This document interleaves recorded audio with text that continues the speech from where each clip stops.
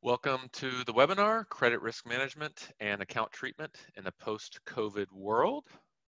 I am Eric Steinhoff, EVP of Client Impact here at Scienaptic.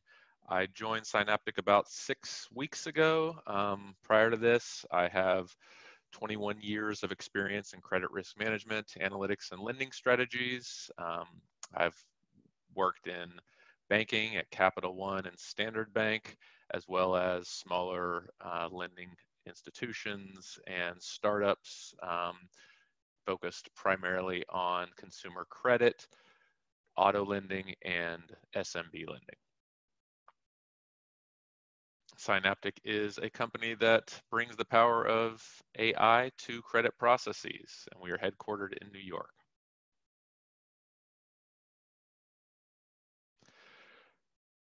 So this first slide should look pretty familiar to most of you who've been following the news. We are entering a new era where a significant subset of borrowers have intent but no ability to pay. We all know that delinquencies are tightly correlated with unemployment rates. Repeated collections calls in this environment to people who may have lost their jobs will be ineffective and in fact can have a negative impact both reputationally and with creating that relationship with your customers. So our recommendation is that strategies should instead consider positive impact and assistance to your customers to help them handle this crisis. And before I move on, what I want to do is launch a poll. You should be seeing that pop up on your screen. There's 5 questions here. And I will collect that information over the next few minutes. And then we will reveal the results over the course of this presentation. I'll also take this time to remind you that if you have any questions over the course of the presentation, to send those questions using the Q&A window found in the control bar below. We will collect all those questions over the course of the presentation and answer as many as possible when I get to the end.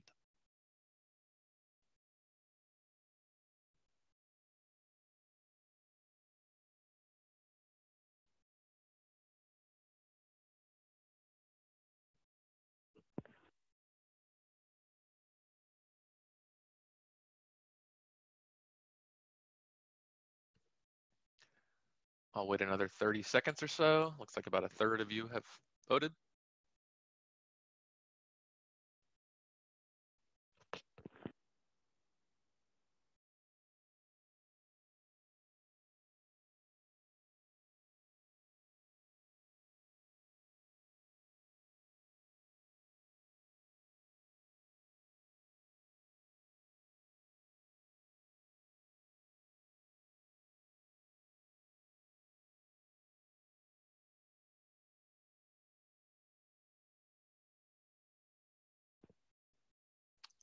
Okay, thank you. I will, you can continue to submit responses over the next few slides, but I will go ahead and move on. The reason I wanted to ask, start the poll questions before this slide was because I reveal here what our current outlook is, and this is based strongly on the Moody's research projections. If you look at the top right, Moody's is currently expecting a swoosh-shaped recovery. So not a U or not a V, but kind of a delayed V that we're calling a swoosh. As you can see here, the macroeconomic growth from the beginning of the recession shows here that the hole dug in the first couple of quarters will take likely close to 2 years to get back to where we were pre-recession. So that's talking, end of next year. In terms of our poll results, about 56 of you, more than 55 people have voted. Expected shape, we got a very well-distributed answer set. 5% of you expected an L shape, which would be the pessimists in the room.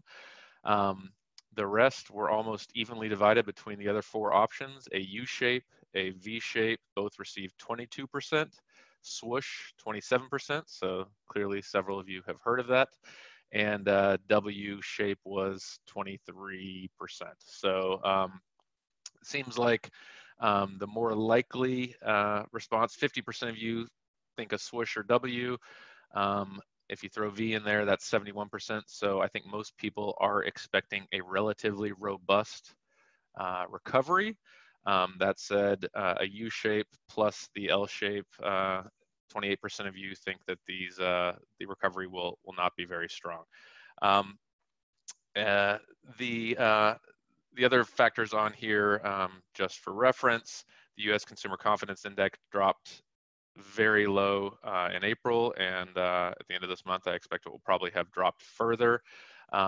This is relative to a benchmark of 1966, so you can see we were hovering at that benchmark level over the past 12 months, and then this hit and everything changed.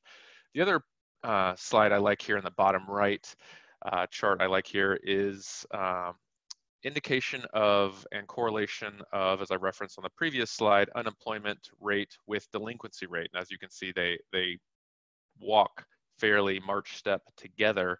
However, as is often seen at the end of a growth cycle, we had actually started to see delinquency rate on consumer loans tick up over the previous, say, 2-3 years, while unemployment continued to go down preceding this recession. And that's not atypical, again, in a growth economy.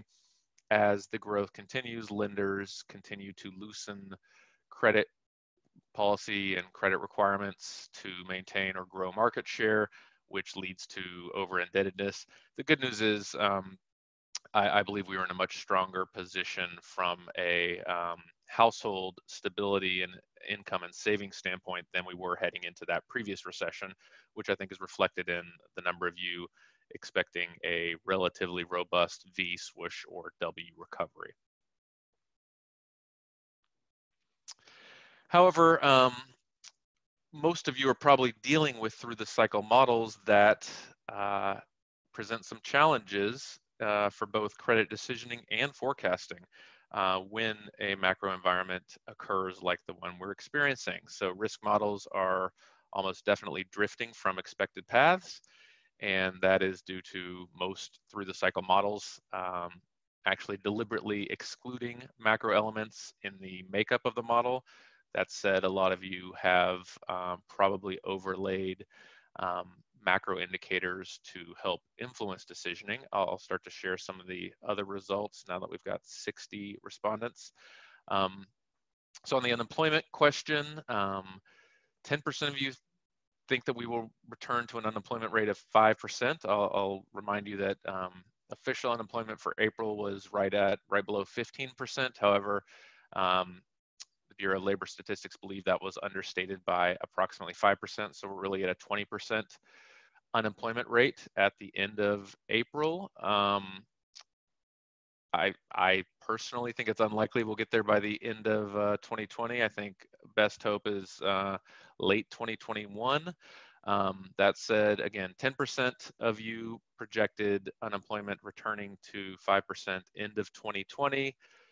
Another 17% in early 2021, 23% in late 2021, and then 50% of you think it's going to be 2022 or beyond. So that breaking out into 22% in 2022 and 28% of the group thinks that this is a 2023 or beyond number, which would be a pretty prolonged, slow recovery path. And then to the next question, which I'm discussing on this slide, how many of you have incorporated macroeconomic data in your credit risk decisioning models or in your logic? Only 10% say yes in all models, which is not that surprising. However, 50% or almost 50% have overlaid macro data in some of your models, 48%, and then 43%, the remainder, no or none of your models have incorporated macroeconomic data. So that likely means that you're exposed and may be part of why you're attending this webinar. I will say that I'm I'm also just starved for data in this environment. I think I've gone from attending maybe 5 webinars in my life before March of 2020 and have attended, I think, on average 3 a week over the last 4 to 5 weeks. But returning to this slide, risk models are drifting due to macroeconomic drivers.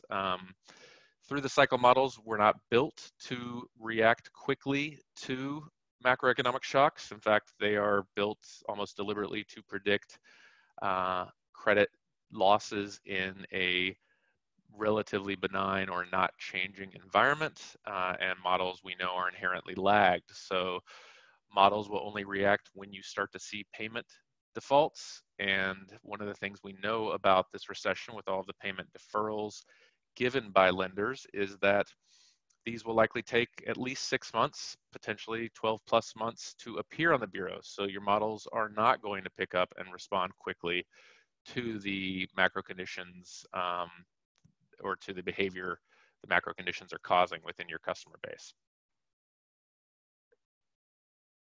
So what can we do about that?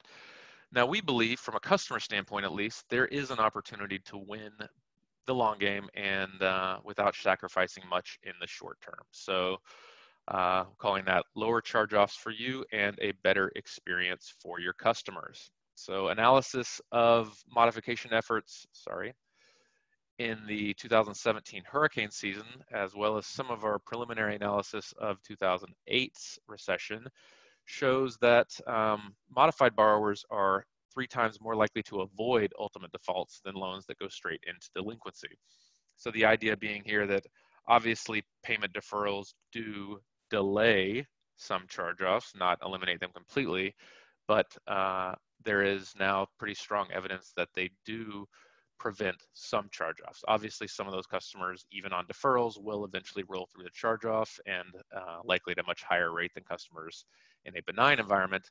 That said, we think that lenders should be taking every action possible to defer charge-offs and to offer your customer base a lifeline or a solution to work with them to allow them to try and weather the storm and come out the other side in a strong position.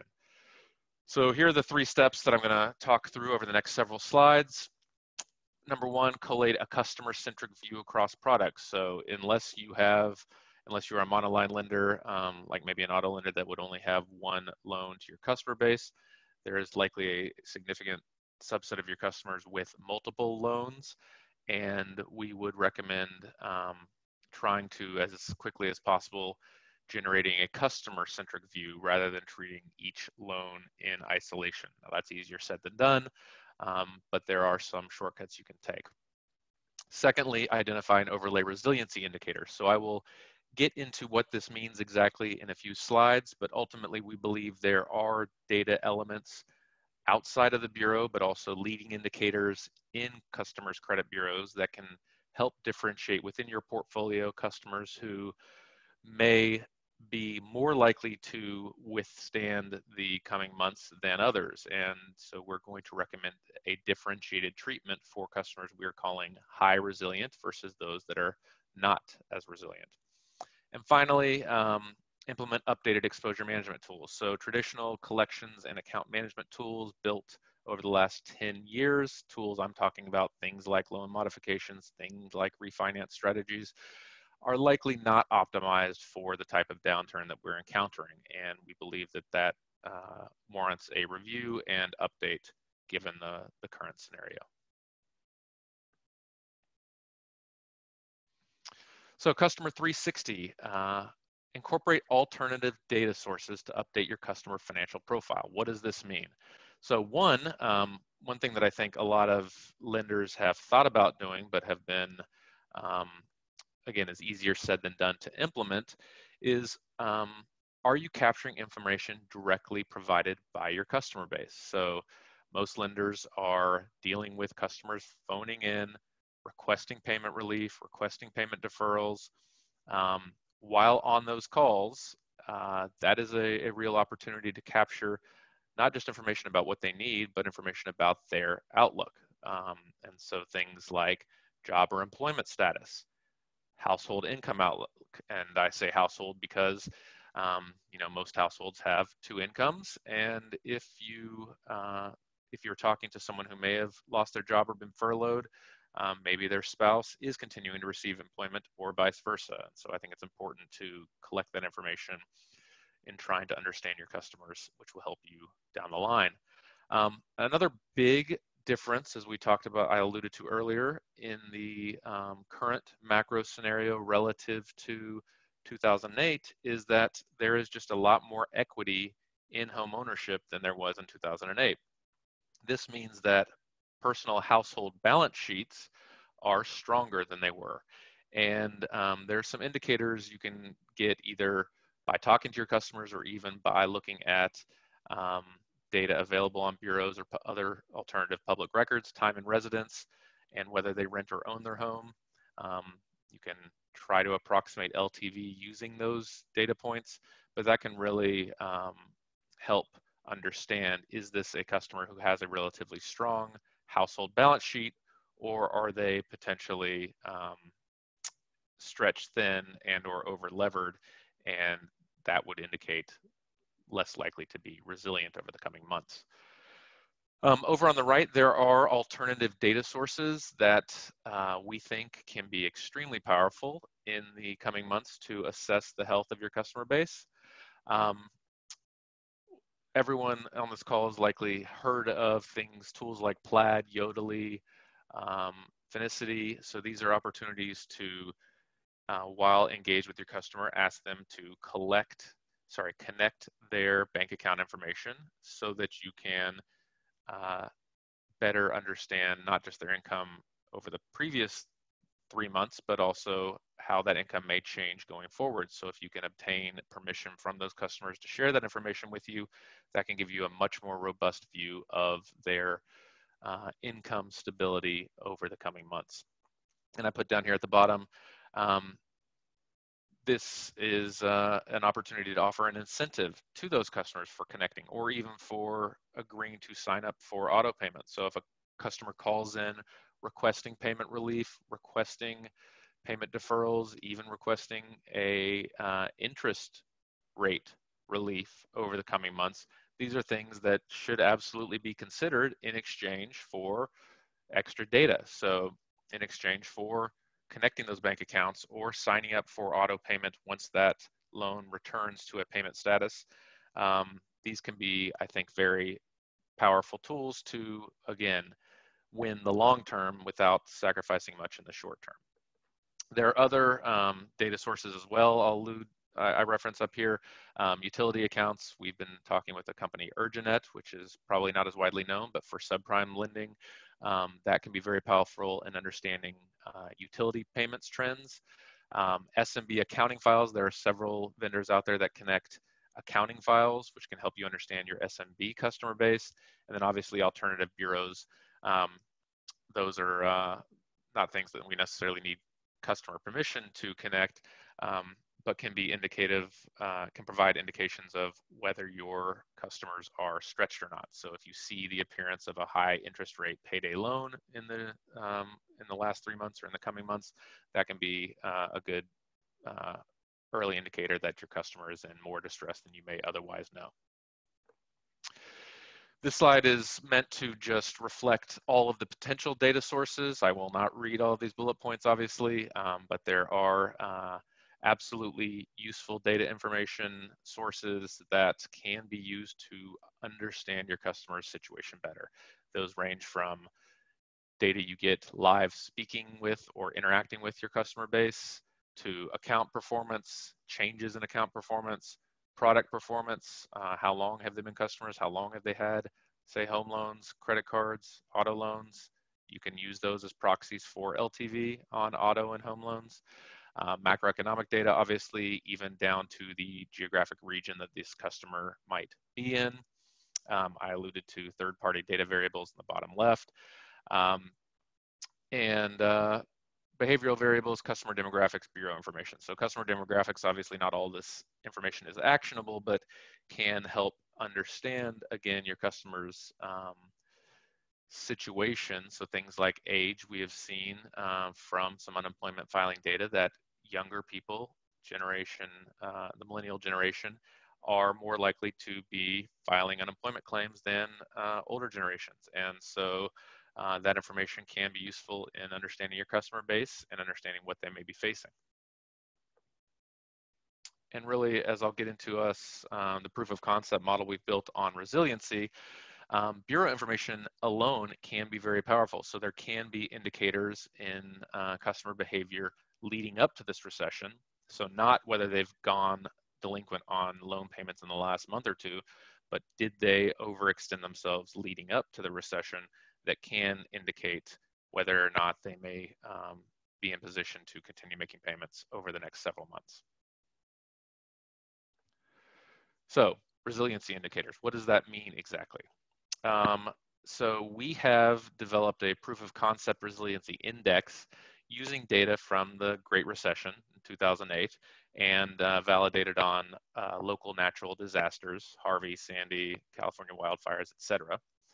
And we've proven that these are powerful, and I'll show that on the next slide. But using these indicators, you can first and foremost identify the accounts in your portfolio that are more likely to go delinquent in the current stressed environment, and then develop differentiated strategies targeted at those groups to get out ahead of increased losses. This doesn't, again, mean you're going to prevent all losses, but taking a proactive approach with those customers that are most vulnerable is obviously the smart strategy. Can also help you understand just your overall portfolio vulnerability. So not all lending portfolios are created the same. Some are going to have more resilient customers in that, and some will not. And obviously, subprime borrowers tend to be less resilient in a downturn. That's not going to change, but even within FICO bands, we have shown the ability to differentiate resilient from less resilient customers. And finally, this can be highly powerful in forecasting for purposes of loan loss reserves, etc. And so actually, sorry, before I get to this, I'll share the results from the fourth question in the poll. How resilient do you think your models or decision logic are to macroeconomic shocks like the ones we are experiencing? 17% of you said not at all resilient. 36 said low resilience, 27 moderate resilience, and 27 voters, 42% said moderate resilience, and finally 5% said high resilience. So I think the bulk of you, 78% said low to moderate resilience. I think all models probably have some resilience, or the vast majority of models, I think that's probably true, but I think it is also true that very few models are built to withstand a macro environment like the one we're seeing.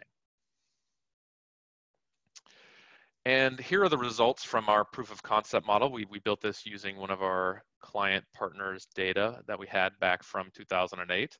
And the idea here was to identify customers within a score band that identify variables that could predict which of those customers within a score band were more likely to go default in a macroeconomic shock environment than others. And so as you can see here, within each of these score bands, 50-point score bands, we were able to identify not just significant sloping, but also I think most importantly for the 700 plus FICO range, we were able to identify a small subset that were low resilient. So these are people that their FICO score does not think are higher risk, but given a macroeconomic shock, they do absolutely reveal themselves to be high probability of default.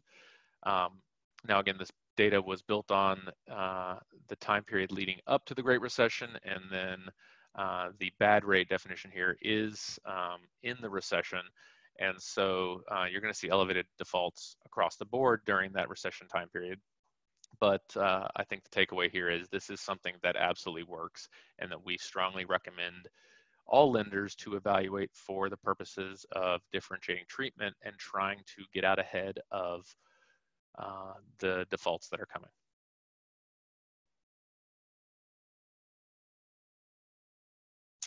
Okay, and the third recommendation that we are making to our customers that we're working with.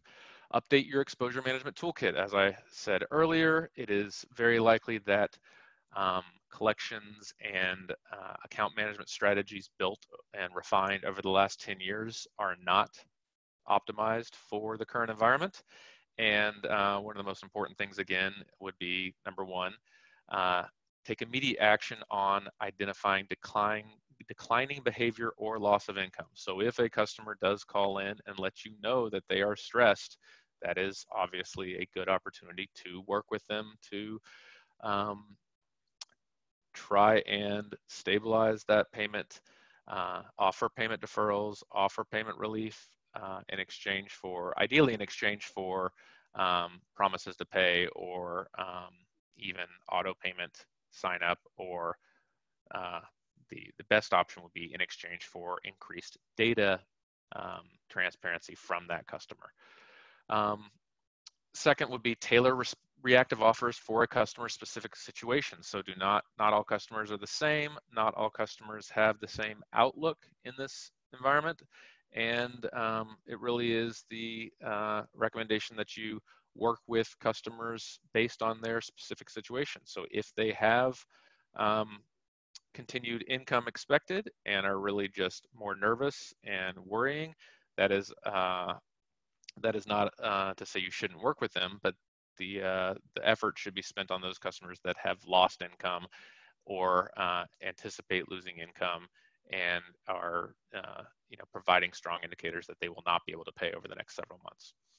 And finally, I think this is an opportunity to actually reopen or expand originations for certain segments. We all know that shutting off originations is the easy call in a time period like this, but some customers do need credit and actually are credit worthy. So using the data and resiliency indicators available to segment our customers can help us say, okay, which customers have stable income and may be candidates for originations. And I'll talk about that in a bit. That does lead to the fifth question we asked in the poll. How dramatically have you shut down your lending originations? So 5% of you have completely shut off originations. Another 15% have made no change or loosening, which means the remaining 80% have tightened. 28% significant tightening, and 52% moderate tightening. So seems like about 33% of you have completely shut off or significantly tightened originations. Conversely, 2/3 of you have done moderate tightening or no change at all. But I think that reflects that everyone wants to be able to originate in this environment, but everyone obviously also wants to originate smartly. And so we'll talk over the next few slides about how to do that. This slide is more illustrative. Financial institutions obviously need to make treatment decisions considering not just the customer profile and not just the external environment, but the cross matrix of those two. So depending on where we are in the economic cycle, right now we're in a worsening crisis with no clear bottom. That said, we will hit a trough and we will start to experience a recovery, hopefully soon. And that's not going to be that economic cycle, I want to stress, is not going to hit all customers the exact same. So some customers in some geographies may already have hit the bottom, and some may be still experiencing that downturn. And so differentiating strategies by geography, by sector, by income band, and by level of debt or DTI is the smart strategy. Obviously, that's easier said than done, and expediency, quickness is as important as intelligence, and so there are trade-offs that have to be made, but this is how all credit risk managers should be thinking about decisions in this environment.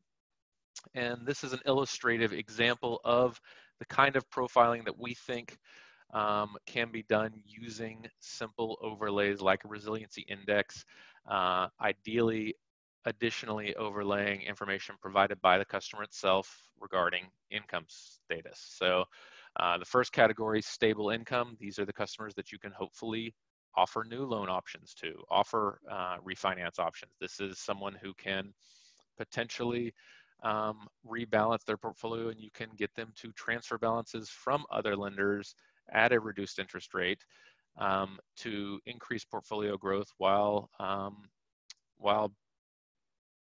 focusing on customers that are stable and resilient. The next group is people who are probably unstable or worried, but may still have employment. So these are people who may have seen furloughs or layoffs at their employer, but not been impacted yet. In these customers, there are reactive offerings you want to be able to make when they call in, including, again, taking the opportunity to try and help them refinance or restructure their debt load so that they can feel stronger and more optimistic about their ability to come out the other side. This also offers you as lender the opportunity to position yourselves as a partner in this time period and really take advantage of being the first lender paid coming out the other side once things have stabilized. This is also true of this middle group, unemployed but financially solvent. So these are customers who may have already experienced loss of income due to the COVID epidemic. This means that we believe this is an opportunity to work with those customers, offer debt counseling, offer advice, position yourselves as a partner, and secure commitments for future payment. And this will be, again, opportunity to not just reactively offer payment relief, but also counsel those customers and explain to them how they should be thinking about their debt load and how they should be making decisions in this environment to position themselves to come out the other side as strong as possible. These right two groups are going to be needed to be handled more like traditional collections customers. So unemployed and over indebted, these are customers that probably took on aggressive debt levels due to the long economic growth we'd experienced over the last 10 years and now are in trouble. These are customers you want to get out ahead of. You want to try and come up with creative solutions, offer debt restructuring, offer loan modifications, extend term, anything you can to keep them paying. And again, these are customers that you really do want to try and get auto payment, sign up, encourage additional information that can help you understand their position. And then finally, unable and unwilling. This is where you want to take more aggressive collections actions, basically treat them like a late stage collections customer, even if they are not currently delinquent, maybe due to payment deferrals.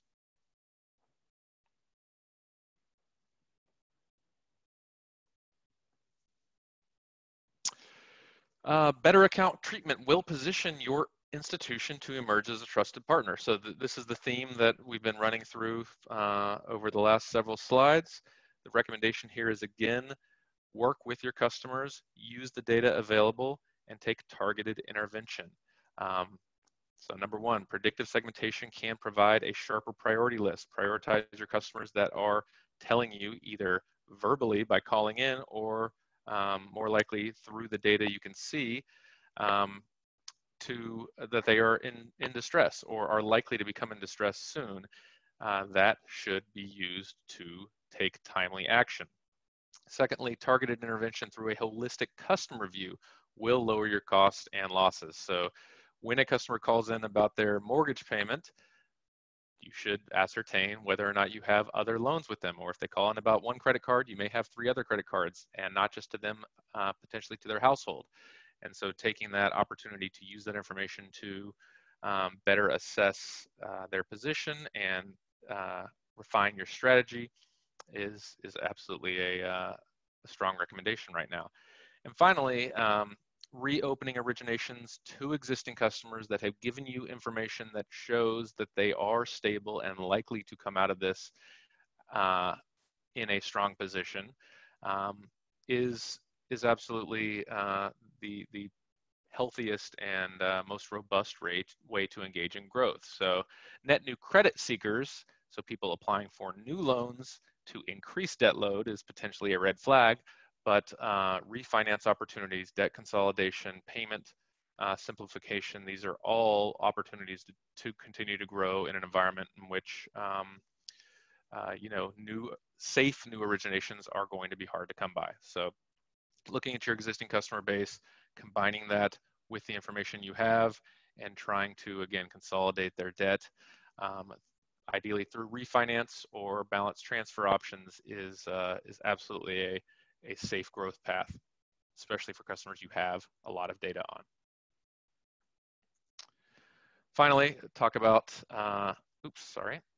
actions to take immediately. What is next?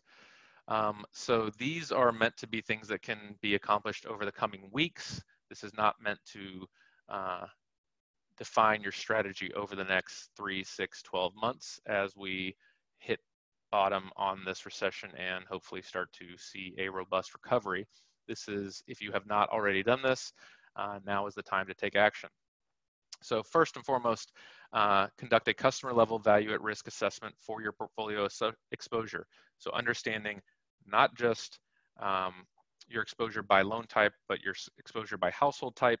Again, prioritizing those customers you may have multiple relationships with, not just because of the amount of exposure to those customers, but also because the amount of information you have on those customers can be more informative than a customer you have a single relationship with. Second, evaluate available data sources to better understand and segment your portfolio. I've hammered this home. It's probably not an action you can take in the next couple of weeks to integrate with Plaid or Yodlee for bank account information, but you can do bureau polls. You can run a resiliency analysis on your existing customer base, excuse me, to see what information is available and can be indicative of how they will withstand the challenges and the economic stresses that we are just starting to experience. And again, that proof of concept model on resiliency index that we built was built purely using credit bureau data. It was not built using information that the customers may have provided internally or using any alternative data sources. So that is something that can be done very quickly. Finally, review and remap your limit management and collection strategies through this lens of resiliency. So figuring out which customers in your portfolio are likely to have payment challenges and separate them from those that are likely to experience, withstand the economic shocks, at least in the short term, and differentiating treatment accordingly and prioritizing those that are less resilient. And again, these are customers that can be identified quickly through some basic analysis. Obviously, longer term, you're going to want to evaluate every one of your models and stress test them and assess them for how they're breaking down in this environment. That said, short term, we do believe that the information that you have readily available today can be used to differentiate treatments and make smarter decisions for your customers.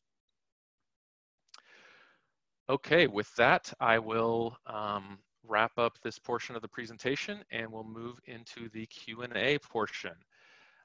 Please, again, send your questions from the presentation using the Q&A window found in the control bar below. Looks like I've received a handful of questions that I will start to answer, but please continue to submit those. First question, what attributes were used to create the resiliency index that I referenced? So I won't give away all of our secret sauce, but again, these were attributes we pulled from one of the major bureaus. The key indicators that were indicative and predictive of customers that were more likely to default than their FICO score would otherwise indicate in a macroeconomic downturn were things like bank card utilization, so DTI or proxies for DTI, as well as the Bureau provided DTI approximation.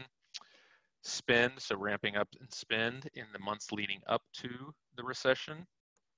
Number of credit inquiries, so in the previous 12 months, so things that would, again, indicate someone was taking on more debt heading into a scenario that they did not anticipate. And collections items leading up to that period. So obviously, presence of collections items in the good times before a recession do not bode well for someone coming when that recession hits. Another question, again, related to that, the dependent variable for building the resiliency index. So that was, again, just a traditional 24-month bad definition of either 90 days DPD or charge off in the 24 months following the start of the 2008 recession.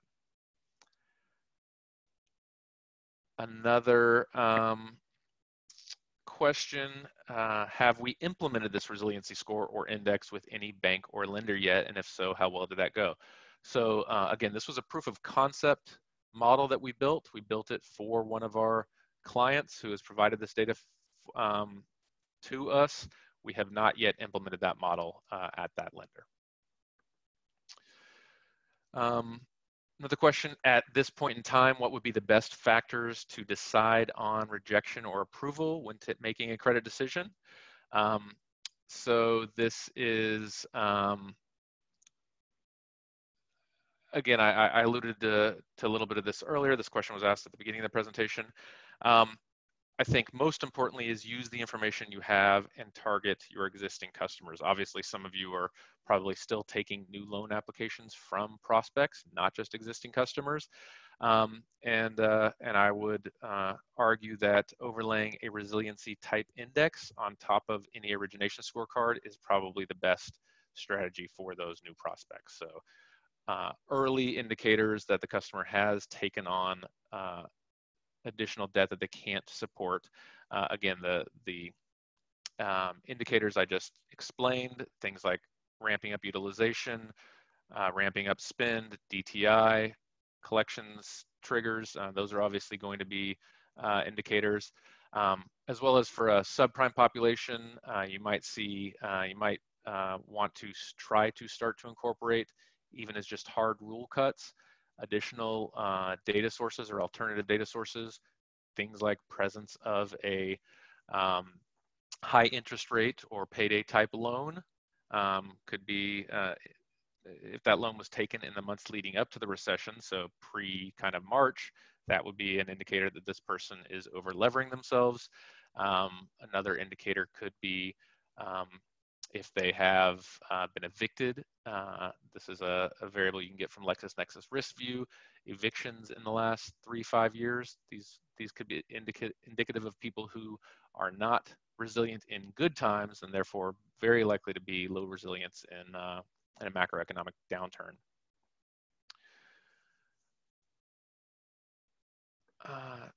Next question. The 2008 recession was brought about by Wall Street, where businesses were not closed, versus this one where businesses are closed. So how effective would a resiliency score be today relative to the one we've built based on 2008 data? So that's a great question. The short answer is that we can't say for certain, but we have attempted to validate this proof of concept model on more recent regional economic shocks. I talked about the hurricanes, wildfires. So we are using whatever data available. We've also looked at, haven't fully validated yet, regional recessions. So we know that certain regions of the country have been in recession over the last 10 years, even though the country has experienced overall growth for 10 straight years. So things like, we know parts of Michigan, Detroit area have experienced recessions. New Mexico and Louisiana have experienced recessions in the last 5 years, even though the U.S. as a whole has not. And so we're conducting validation efforts to confirm that these indicators work on out-of-time samples from what they were built on. That said, I think resiliency as a concept is robust conceptually through regardless of the cause of the downturn. So customers that are over levering themselves in a time period in which economic growth is occurring are more likely to not be able to make payments and meet those debt obligations when that growth stops and layoffs occur. Another question, the presentation was mostly focused on retail borrowers. What is your view on SMB loans and how can this resilience analysis be adapted to them? That's a great question. Um, the unfortunate truth is that I think SMB borrowers are in a much more precarious position right now than consumers. Consumers are getting lifelines from the federal government, have received federal unemployment, are eligible for state level unemployment, whereas SMB bailouts through the PPP program, while they've been great initiatives, probably are not enough. And the reality is that even in parts of the country where business is slowly reopening, we all know that consumers are not going to return immediately in the volumes that they previously had shopped at. If you're talking about retail or restaurants, anything that requires face-to-face interaction. And you're right in asking this question that the data availability for those small businesses is likely not as robust as in the consumer space. That said, there are several data sources that I would recommend. One is exploring the option to connect into their accounting file information. I know that's not an overnight fix, but there are several solutions out there that let you connect to a small business owner's QuickBooks or whatever online cloud-based accounting program they're using, and you can immediately see what has happened to their revenue. If you can get that information, you can look at even if it requires a human review, you can look at their revenue trends over the last 3, 6, 12 months and see if they've seen that drop off that the vast majority of businesses have. Another option would be overlaying industry type. So this does not require, hopefully, new information. Hopefully you're already asking that information at application stage. But again, not all small businesses are being impacted in the same way. So retail, restaurants, those are going to be in pretty bad shape, even as things start to reopen. And so I would treat those sectors differently than I would something like a service provider that doesn't require face-to-face interaction.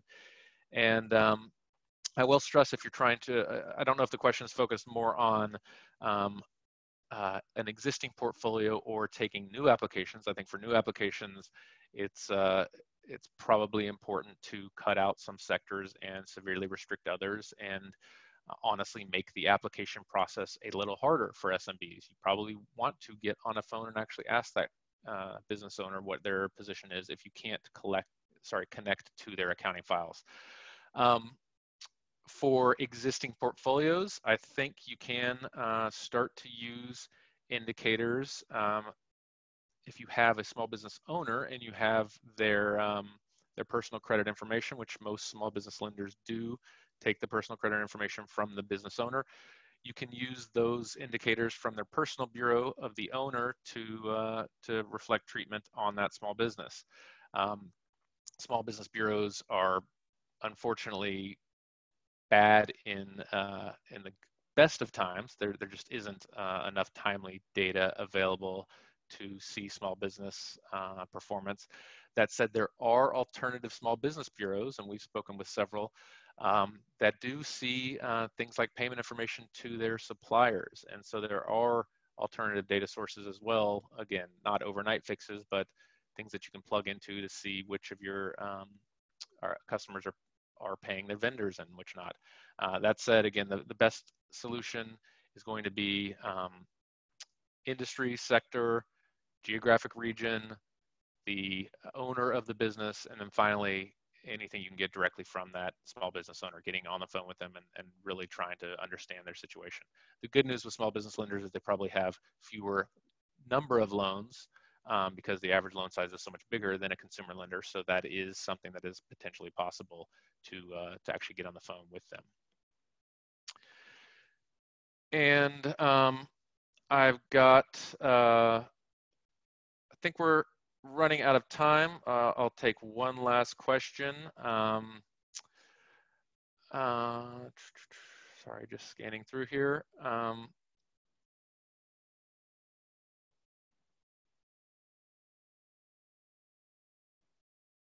could you suggest minimum vintage for funding to existing customers? I'm not sure exactly what this question is trying to ask. I speculate how much, the question is around how much information you would need from an existing customer to consider expanding or offering additional debt to them. So I talked about wanting to target customers that have a lot of information available. Can you use that information to identify customers eligible for additional debt? And I think this is the reality is it depends on the level of information. I mean, if you can connect to their bank accounts and if you can pull alternative bureau sources and pull in additional information, you shouldn't have to have a long relationship with that customer. That said, I would prioritize customers you have long relationships with because, again, they are going to, I think, remember how you treat them in this downturn and how you worked with them. And the stronger that relationship and the longer that relationship, the more likely they are to repay you when times become good. But I don't think there's some sort of magic number or some minimum time you must have had a customer. I think it's really around the level of data you get from them. Okay, and with that, I will wrap up. There are a few more questions that sorry I wasn't able to get to.